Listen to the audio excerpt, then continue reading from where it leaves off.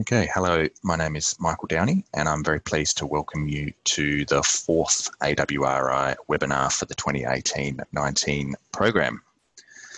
Now, this week's session takes a look at global supply and demand trends, providing insights into key export markets and opportunities for Australian wine. Now, before I jump over to our speaker for the session, just some quick reminders for the audience. To provide a comment or to ask a question, please open the Q&A section of the webinar toolbar, type in your question and click to send. If you'd like to get involved through Twitter, please use the Twitter handle @_AWRI. Also, this webinar is being recorded and will be available to view later this afternoon via the AWRI's YouTube channel. All registrants will receive a notification with a link to this recording. Now, I'd also like to thank and acknowledge Wine Australia for providing funding and support for AWRI webinars. For those of you that have just joined us, welcome. Today's topic is State of Play, Key Markets for Australian Wine, and it's a great pleasure to introduce our speaker for the session, Kirstin Hannan. Kirstin from Wine Australia. Kirstin has extensive experience in helping guide strategy and planning in the leisure, travel, tourism, and more recently, wine sector. And it's fantastic to have her here today to share some insights. So enough from me, over to you, Kirstin. Thank you, Michael, for that lovely introduction, and welcome to all those taking the time to listen to my presentation today. I really appreciate you're all busy people, and so thank you very much for that. So today, I just wanted to sort of cover off and give you basically a setting the scene of what's happening in Australian wine exports and what are the global conditions that are impacting on our exports. What does it mean for Australian exports? You know, are there opportunities in some of our key markets? And just I also wanted to touch on some of the activities that Wine Australia are doing that I would just like to sort of promote as well. So just in terms of setting the scene, I feel like this infographic is a really good way to do that, because you can quickly identify that exports have increased significantly over the last 12 months, up 10% in volume and 20% in value. But, you know, you got to ask yourself what's led to this increase. You'll also see at first glance, we can see that there's several factors at play. They've got different results between markets. We've got China, which has contributed to the growth, up 55% in value and 47% in volume. And without China's strong result, we still had an increase in exports, but this was much more subdued. It's, you know, if you take them out of the picture, it was up 3% in value and 2% in volume. But we're still experiencing issues in places such as the US. And we can also see an increase in exports in the $10 and above category. So now I'm just sort of going to sort of take you through some of the global conditions that are impacting on Australian wine exports. Just briefly, I'll sort of introduce the things here before I delve into them a bit more. We've got global spending power shifts. We've also got volatile political economic environment that we're dealing with at the moment. We've got a lot of changing consumer trends, which is very interesting to see how they're impacting on different markets, whether they're a mature or an emerging market. And we're seeing pockets of growth in these areas because of these trends. Constrained global supply. Up until this year, we've had constrained global supply, but you know, signs going forward showing that that's easing. And then environmental risks still pose a concern, in particular climate change and biosecurity risks. So from an economic perspective, you know, looking at GDP, which is in the left chart, since the GFC, growth in GDP has been positive in most regions, but is clearly strongest in emerging and developing economies. Forecasts, though, do show a slowdown in certain economies. So in that chart, you can see advanced economies in the orange. They sort of come up for 2017. They peak at around 2018, but then forecast to slow. And then in those emerging markets, which is in the grey, you see that they've been dropping considerably, but have recently risen back in 2017 and starting to sort of plateau off as a forecast. But China itself is actually is forecast to sort of slow down there as well. But the chart on the right, in terms of GDP per capita, we're actually seeing steady increases over time. So although the smaller economies have the fastest growing GDP, the advanced economies have much higher income levels per capita, which gives a more disposable income for luxury goods, including wine.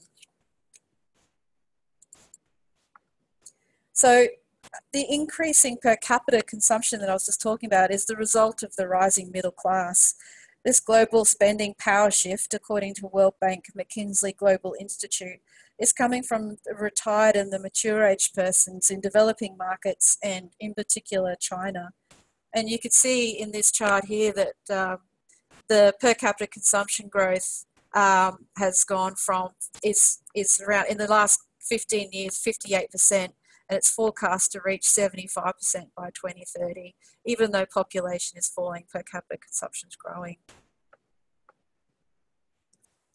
So in our Exporter Update 2018, Cassandra Wisenreed is the chief economist at EFIC, that is the Export Finance and Insurance Corporation, gave us some insights into the global economic conditions and how these affect Australian wine exports. And she referred to these as headwinds and tailwinds. So the first headwind she identified was restrictive trade policy. And with the escalation of USA tariffs and tit-for-tat measures that restrict trade have spiked the global economic policy uncertainty index. Australia's contribution to trade between the USA and China is small, only 0.4% of GDP, but an all-out trade war will hurt Australia with its small open economy. The second headwind she identified was financial volatility. Low interest rates have encouraged an unprecedented debt binge, especially in emerging markets. If interest rates rise, growth will be diluted as government funds are redirected to paying back debts. And the final one she identified was geopolitical tensions, as we all hear on the radio constantly every day. One example of that tension is with Brexit, creating a lot of uncertainty, especially in the export market. But, on the upside, the tailwinds assisting Australian wine exporters overseas, where the Chinese middle class are surging and they're willing to pay a premium for quality products, and market access is improving. The Australian dollar has depreciated against the greenback this year as well, down almost 10% since its January peak. This decline will boost export competitiveness in most overseas markets as it makes Australian products more affordable. Markets expect the Reserve Bank of Australia to keep interest rates at their current level for a while longer yet, and predict that Australian dollar will stay around the current level for another couple of years. So how much are people drinking in terms of alcohol? Well, Euromonitor International recently reported that the global alcoholic beverage industry experienced a 1% growth to US $1,576 billion in 2017. At first glance, this might not appear to be a significant increase, but when you consider the alcoholic beverage sector's performance over the last 5 years, which has been down, it's quite notable. Just talking you through the chart on the left might seem a little confusing, but what they've done is they've broken up alcoholic beverage consumption by regions. So the market sizing is in the top bit, and then the forecast, so the compound average growth rate, is sort of indicated in these bars down below the market sizing. So what we've got here is spirits is in the the orange, and you can see as well, such a high amount, as well as beer, which is in that sort of lighter grey blue colour. So Asia Pacific definitely do consume the highest amount of alcohol compared to any other region. And growth has come across a number of categories, including wine, and driven by the Asian market, which you can see that growth increase across there. And it's interesting as well that these pockets of growth are the result of consumer trends shaping the industry, which I'll touch on later. So Western Europe, as you can see here, when we sort of look at wine consumption, on the flip side, they are the largest wine consuming region in the world. But you can see that consumption has been falling, but only marginally, particularly in major producing countries such as France, Italy, and Spain. Over the past 4 years, consumption in Western Europe has fallen at an average rate of 0.1% per annum. This has implications for Australian producers as the producers in Europe seek alternative markets for their wine production. Asia Pacific is the fastest growing region for wine consumption, with growth of 4.9% per annum over the last 4 years. While volumes are still relatively small in comparison to Western Europe, they are quickly gaining on North America. Growth in value from Asia Pacific outpaced the US plus 4.6% to US dollars 69.3 billion compared to the plus 2.6% to US dollar 55.8 billion. So now I'll go into the global trends which are shaping the industry.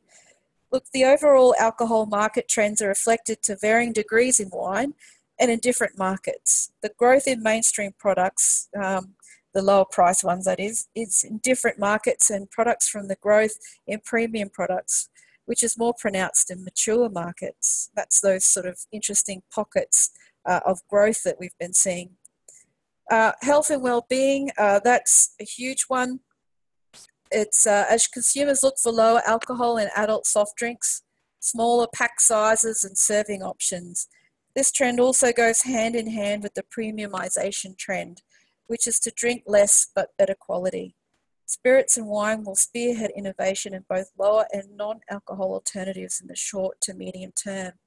I just want to show that image for the healthy living that I pulled this from the internet from an article that talked about Tesco launching a range of lower alcohol wines after seeing demand more than double in their supermarket. So I'll move on to the cross-pollination one now. We've got hybrids and blurring of category lines. So what's driving this change here, this trend, is millennials and Gen Zs in particular, as they're looking for unique and different products that are Instagrammable. Innovations include combining lager and ale yeast strains, radical barrel aging amalgamations, wines and gins infused with herbs, fusion whiskies incorporating Indian, Scotch and international blends, and new cocktails. The image that I've provided here is one that I pulled off the Alibaba website, which is a Nirvana herbal white wine. So that's a very interesting one too. Moving on to the connected consumer. So advances in digital technology are making it easier for consumers to connect. Innovations such as integrated voice-enabled devices allowing for seamless recommendations, augmented reality labels, near-field communication technology transforming products into content hubs and digital touchpoints, spectrometry sensors, voice-activated decanters and smart bottles. These are just to name a few. And they're all clever marketing strategies to not only build awareness, but to also increase conversion. So the image in this one is actually a smart bottle where people, it's almost like an iPhone where you can go and touch and learn about the producer, where it's come from. And it provides that immediate information, education that people are sort of searching for, to be assured that they've actually purchased a wine that's of good quality. It's also something that they could show off to their friends. So it has a lot of value in that particular product. And moving on to corporate responsibility. So this is an interesting one. Customers are challenging the established positioning and promotional marketing rules as they demand that companies need to be ethical and demonstrate corporate responsibility by showing stories of authenticity and craftsmanship. Some other trends as well that are coming is in the areas that the rise of the craft and artisan products, as well as cocktails, which are quite popular with the younger generation. So if you just look at supply over time, you can see that it generally exceeds demand. And in particular for 2017, we've had constrained supply, which has affected exports to a number of markets. One example is in Chile and Argentina, they had a reduction in supply. And normally Chile sent a lot of bulk over to China, but they actually redirected their supply to Argentina to help them out. So we've actually seen a decrease in their bulk supply to China, but as I'll go into later, the opportunity might be gone now. These constraints help drive the volume and value of Australian wine exports in bulk containers to record figures in particular. For 2018, however, there's been a predicted turnaround. So while there was constrained global wine production in 2017, the bar chart here shows that there were good harvests in Chile and Argentina in 2018. As a result, Australia has gone from the 5th largest source of global wine production to the 7th in 2018 at 4%, which you can see in the pie chart. And this has resulted in increased competition going into 2019. When it comes to production, Australia does over-index, exporting around 59% of our production, which is higher than other major competitors, apart from Spain and Chile. Australia's average price for bottled wine is the 4th highest in the top 10 after France, the US and New Zealand. So what does this mean for Australian exports? Well, in the year ending June 2018, Australian wine exports increased by 20% in value to 2.76 billion. So that's this column over here on the right. So you can see it's moved from just over 2.3 to up to 2.76. And it's the highest growth rate in 15 years. Volume grew by 10% to a record 852 million litres, and that's 95 million 9-litre case equivalent. The average value per litre increased by 9% to $3.24, and that's the highest level in almost a decade. The value of wine shipped in glass bottles increased by 19% to 2.2 billion, while volume increased by 8% to 376 million litres, or 42 9-litre case equivalent, million 9-litre case equivalents. Value growth outpaced volume growth, resulting in a 10% increase in the average value per litre to a record $5.94 per litre. And the average value of bottled exports increased to 69 of Australia's 127 export destinations, with demand for premium Australian wine in Northeast Asia being the biggest contributor to the increase. And that's what this green column here represents. That's the total volume increase. There was healthy growth at nearly all price segments as well. Exports above $10 per litre increased 45% to a record 855 million, reflecting the premiumisation trend. The key price segments which drove this growth was the $20 to $29.99 and the $50 to $99.99 categories, both increasing by over 80%. Also driving growth in overall value is the $2.49 and under segment, reflecting the increase in demand for bulk shipments. Another interesting fact is the Australian red wine continued to perform strongly, with a 25% increase in value in the past 12 months to 2.1 billion. Driving this growth were red wine prices priced above the $10 per litre, increasing by 48% to 797 million. Exports to China, including Hong Kong and Macau, the UK and Singapore were the key drivers behind red wine growth.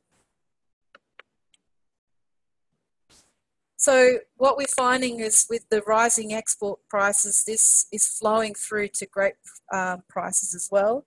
And you can see a clear correlation in this graph that they both are quite connected. In the 2 years that there were exceptions, however, this was when wineries anticipated a low-yielding year that didn't eventuate. The increase in prices occurred across both commercial and premium grapes as well.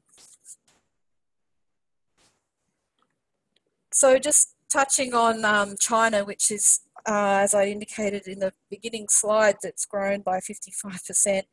So the volume of imported wine continues to grow. Australia's share of bottled import volume was 20% and ranked second behind France with a share of 38%. While France has experienced exponential growth in bottled wine imports to China since year ending March 2010, this has slowed in recent years, with annual growth from Australia outpacing overall imports, that is France, and other New World markets such as Chile. Other influences on China is the growing middle class with their greater disposable income driving growth in imported wine. Other trends, many linked to that rising middle class, impacting on the imported wine market include younger consumers are perceiving still wine as modern, fashionable, healthy, and sophisticated. Wine is also lower in alcohol, funnily enough, than other traditional alcoholic beverages, therefore is considered a healthier option compared to those. So that fits in with that health and wellness trend. There's also strong demand from Chinese consumers in terms of wine education. So a lot of, with the younger generations, they don't know a lot about wine and they're very thirsty for knowledge. And a lot of them consume wine in Western-style restaurants, bars, clubs, KTVs, and at home during dinner. Another with the connectedness trend is e-commerce is transforming the market. As much as 20% of wines are sold online. And well-known brands sell best online as consumers go there to buy rather than browse. So in terms of Australian wine exports to mainland China reached 1 billion for the first time, a 66% increase from the previous 12 months. Volume increased by 50% to 176 million litres, leading to an increase in average value per litre of 11% to $5.71. The graph on the right clearly shows the steep rise in Australian exports. You can see that demonstrated there, and overtaking the US back in 2015. While all price points contribute to value growth, it's apparent that the Chinese appetite for premium Australian wine was the largest driver. Exports valued above $10 per litre more than doubled in the past 12 months to $486 million. Both the $50 to $99.99 and the above $200 segments more than tripled in value, while robust value growth also came from the $10 to $14.99 and $20 to $29.99 segments. So now just looking in the US, it pretty much remains a tale of two markets. On the one hand, there is big volume, and the commercial market price below the US $8 per bottle. And according to IRI worldwide, this part of the market holds a 54% volume share of the US off-trade, but it is in decline as consumers are trading up to higher price wines. This trend is also apparent in our export data. All price segments below $10 per litre are in decline, particularly the $2.50 to $4.99 segment. Because this part of the market has historically been where Australia has sold most of its wines, this weakening is a major factor in the decline of the overall export figures. On the other hand, there is a premium end of the market, with a 46% share of the off-trade wine market in the USA. This part of the market is enjoying robust growth. Again, the premiumisation trend is reflected in the Australian export data. Nearly all price points above $10 per litre are in growth, albeit off small bases. As the market moves through this transition, the effect of the commercial end of the market and overall export figures should lessen, allowing for Australian premium wines to have a greater influence. The challenge is to repeat the success we've had at the commercial end of the market at the premium end. The graph at the right looks at the US consumption of still wine for 2017 compared to the 2018 forecast, which highlights the opportunity at the premium end. Some of the challenges we're aware of for Australian wine exports are centred around the three-tier distribution system and the difficulty in getting products listed by an importer when there's so much competition. The greatest competition comes from the Californian wines, but with growing interest in niche wines, there are opportunities here for other varieties, red blends and rosé. So moving on to the UK, this is an area that we should be defending our position as number one. In volume terms, more Australian wine gets shipped to the UK than any other destination. Exports to the UK increased by 12% in both value and volume to 384 million and 246 million litres. The value increase slightly outpaced volume to increase average value per litre by 1% to $1.56. We dominate the commercial end through bulk exports. More than 80% of wine exported to the UK is shipped in bulk containers, and 42% of all Australian bulk wine shipments are destined for the UK. The premium wine market remains a challenge for Australia, with exports priced at $10 per litre and above declining by 16% to 24 million this year. However, there are several factors which Australia can leverage to grow premium wine consumption. Australia is also number one in the UK off-trade market, which is up 3% in value to £1.2 billion. carrying with it a solid reputation for value for money and food-friendly wines. The graph on the right shows the volume change in price points in the off-trade, which shows that there are opportunities for Australia in the higher price brackets. I just want to point out that you'll see a very large decline in the £20 and above. However, this is off a very considerable low base. With on-trade, there is a move towards wine by the glass with strong interest in more premium and higher priced options.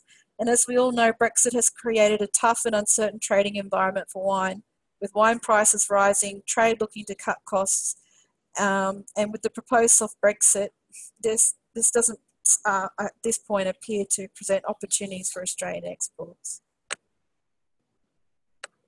So I'll just quickly touch on Australia, and that Australian wine has 86% of the domestic market by volume and 76% by value, and the market really hasn't been growing very much here. But we are seeing that there's opportunities in the direct-to-consumer channels and online, and there should be continued investment in expanding and diversifying tourism-related activities around the cellar door. So there's been interesting research conducted on that, which I won't be able to touch on today, but that's something that I'd like to talk about in maybe another webinar one time. And just in terms of sort of really quickly delving into the other markets, we've got a lot of small markets with higher forecast growth rates, the exception of being India. We've got a lot of interest in alternative varieties, and also alternative packaging, as well as organic and biodynamic. So what activities are we doing at the moment? You've probably, the majority of you, I can see on the list, are probably well aware of our $50 million package. I won't go into detail on that, but I just wanted to touch on two activities that are occurring in regards to capability development. The first one at the moment is growing wine exports. So what we're doing is we're running a number of workshops. You can see a list of all the locations where we're conducting those workshops across Australia. And we're really trying to provide practical and hands-on skills to help, and tools to help potential exporters or even current exporters, determine what markets are appropriate to them or where should they be shifting. So this is, I'm really excited about this. There's going to be a lot of FOB calculators, as well as working out a sort of an idea, sales plan forecasting, as well as sort of relooking at your branding and whatnot. So it will be very interesting, and I encourage anyone to come along and register online to this.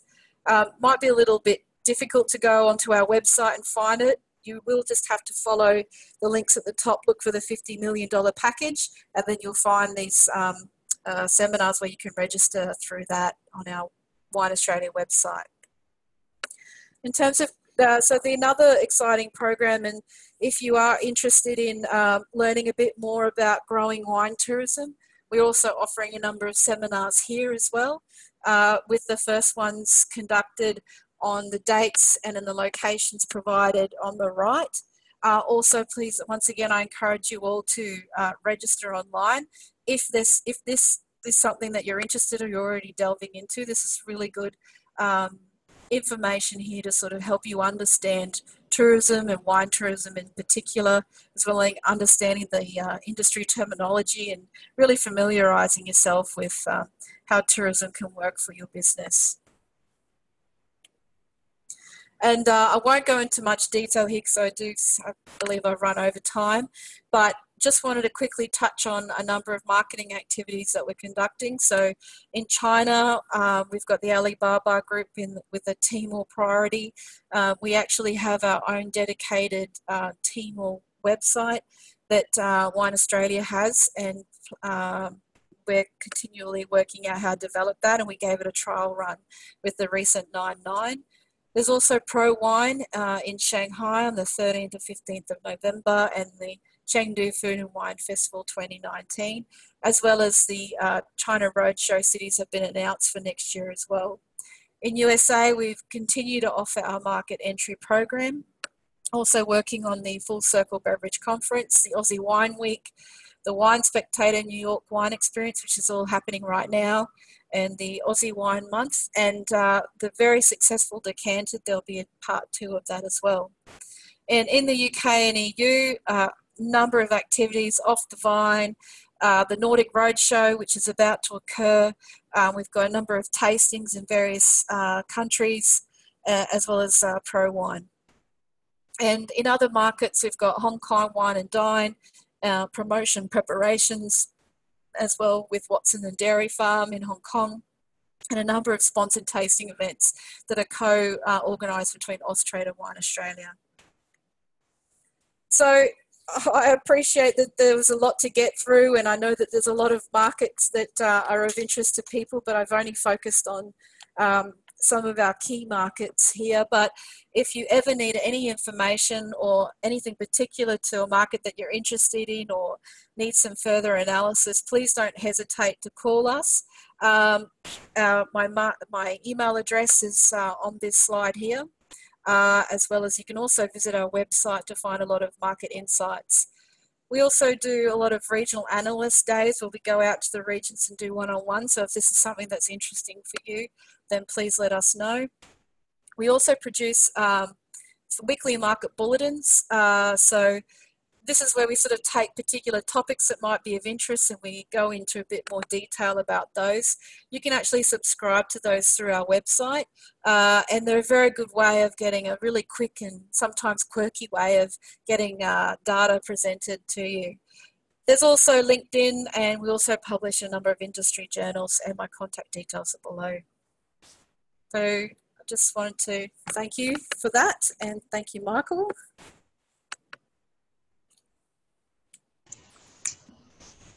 Okay, great. Thanks, Kirstin.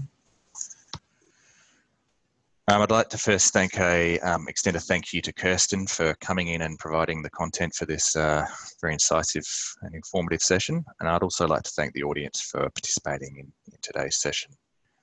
All attendees will receive a follow-up email with a link to this recording. As I mentioned, the next AWRI webinar is on Thursday, the 4th of October. Details should be visible there on your screen now.